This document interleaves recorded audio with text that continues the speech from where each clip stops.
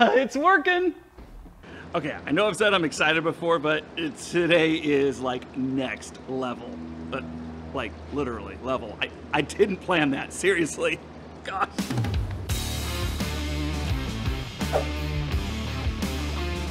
So this is the iLevil AP, and that AP stands for autopilot. That's right, we're putting an autopilot inside of the red rocket. A little overkill, but hey, it is going to be awesome. And what is awesome is this box and everything that it's capable of doing.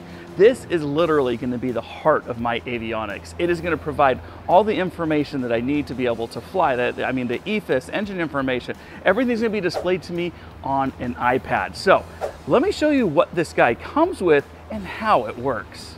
All right, first let's take a second to just appreciate how small this is for the amount of technology and stuff that it really truly has inside of it. You can see it comes with ADS-B. We've got GPS in, dynamic pressure, static pressure. It also has a port for an SD card to be able to track everything that's going on inside of the airplane.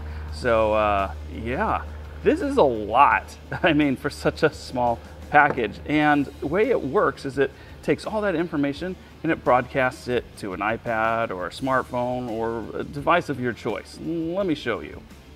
I've got the software running for Levil up here on the tablet, and I'm just going to take this USB port and I'm going to plug it into the back of the iLevil AP right here.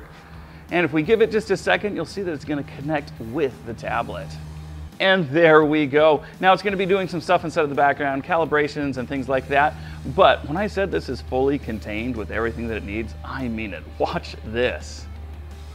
So this can give me my pitch, my yaw, my roll, everything. It's my heading.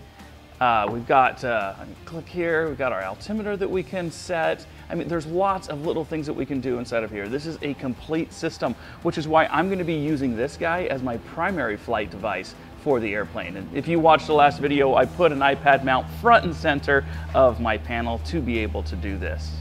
Now, all of that is really cool, but what's even cooler is the autopilot feature, because it's like, how do you install an autopilot in something like this? Well, it's a retrofit application, believe it or not. You don't have to tear things apart to install it, and you do it with these trim tabs right here. These guys are made out of a hinge and carbon fiber. They have a little balance right here, and they work off of this little servo. That's it. That's all these need to be able to function. Seriously, all I have to do is run a wire to this from the wiring harness that was provided to me. Speaking of which, all of this was provided to me by Levil, and I'm incredibly appreciative of everything that they sent over to try to make this airplane super unique and awesome all at the same time. Okay, I've got this guy running on USB power right now. It's hooked up to the harness, which is hooked up to the little servos that are right here. And I've got a little split screen action going on with FLYWITH and the iLevil software. So you can see all the information I need here to fly, and then the autopilot. So it's in the off position right now. I'm gonna go ahead and hit level. Everything changed right there. We can adjust our heading and altitude, our VSI for how many feet per minute we want to get there. But yeah, these guys aren't moving right now, but if I pick this up, oh my gosh, look at that. And again, up over here, everything's moving. And this is trying to correct for the crazy pitch and roll and yaw that it's getting right now. And that's actually really, really cool. And now it's officially time to put this in the airplane. Okay, this says align arrow with aircraft's roll axis this side up. And okay, that means I'm going to be putting this guy right about there.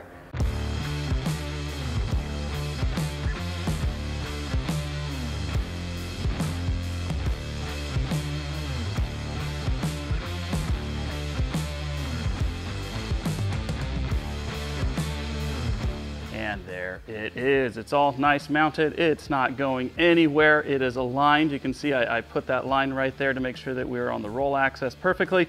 And don't worry about all these excess wires and things. Everything's going to get cleaned up before we put the top onto this. But let's get this wired in. And yeah, I'm thinking while I'm talking again.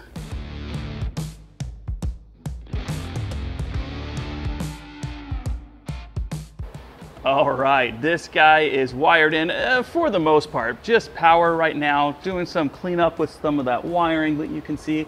Everything is working. We're pitching up just a little bit. I mean, we are a tail dragger after all, so at least that is making complete sense. So this has 3 other switches that I need to do. So this switch right here, I'm gonna put right there. That's gonna make it so that it will force the system to use the internal battery inside of that. So that's for an emergency situation where I lose power and still want to be able to use this as a primary display. Down here, this switch is a servo disconnect switch. So if I have a runaway servo or a problem going on with it, I can just manually push that, boom, it's completely gone. And then the last button that I've got is this guy right here. This is the autopilot disconnect switch.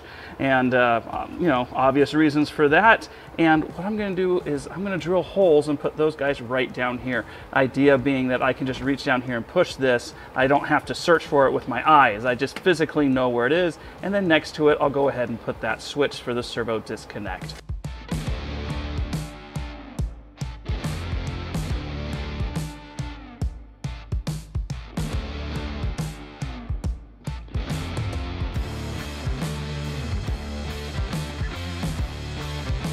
Okay, I've got everything wired up inside of here. The buttons turned out perfect. I'm happy with their location. Right now I've got the servos inside of the on position, so I'm gonna go ahead and just turn those off.